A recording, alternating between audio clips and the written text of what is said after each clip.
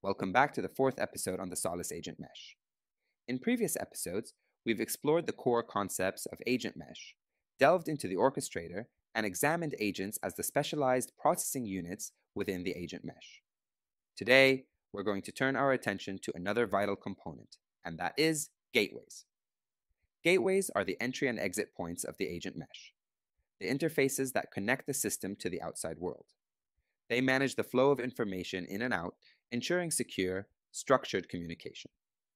Let's take a look at the key functions of gateways. First, entry points.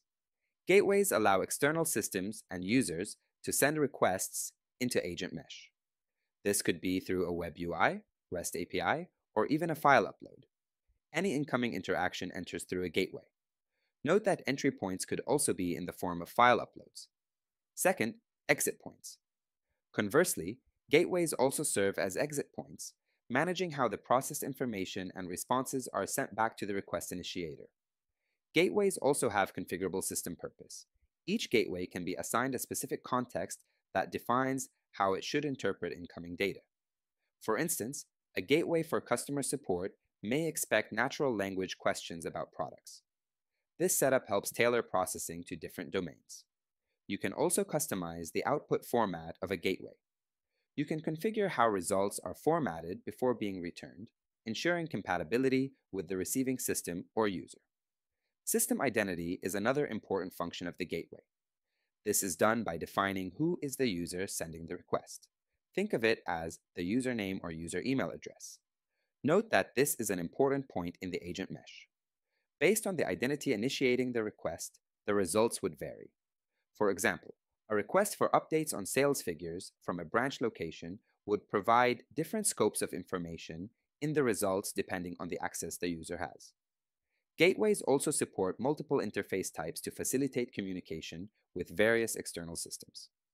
The Solace Agent Mesh comes with built-in gateway interfaces like REST Endpoint, Web UI, and a Slack interface. Additionally, you can use other official core plugins, such as the Solace Event Mesh Gateway for direct communication with the Solace Event Broker, or even create your own custom gateways. And finally, the history configuration is done on the gateway level, such as enabling or disabling, choosing between a long-term or simple history serves, the size, store type, and location. We cannot talk about agent mesh gateways without mentioning triggers and stimulus. When a request enters via a gateway, it acts as a stimulus, the initial input to agent mesh. This stimulus enters the system via the gateway. The configurable system purpose of the gateway can act as a form of implicit trigger. By defining the context and expected type of input for a specific gateway, you are essentially setting the stage for how the incoming stimulus will be initially understood by the orchestrator and routed within agent mesh. Let's take an example to make this clearer. Let's say you have a REST API gateway configured for placing orders. Imagine a REST API gateway configured for order placements. An HTTP post with order details acts as the stimulus. The gateway's purpose, which is handling orders, triggers the appropriate processing. In the case of a Slack integration gateway, a message could be sent from a specific Slack channel, which represents the stimulus, will trigger the gateway to forward that message into agent mesh for processing based on the gateway's configured purpose. For examples, answering general questions about customer relations profiles or initiating a specific action. The orchestrator, as discussed previously, plays a key role here. It interprets the stimulus, plans, and coordinates the actions among agents, and ensures the final response is formatted for the original channel. The gateway then delivers the output.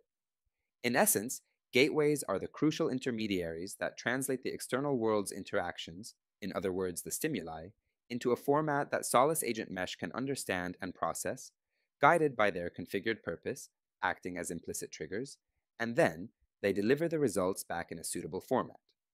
That's all for this episode on gateways. In our next episode, we'll dive into the built-in services that provide essential capabilities for the overall system. Thanks.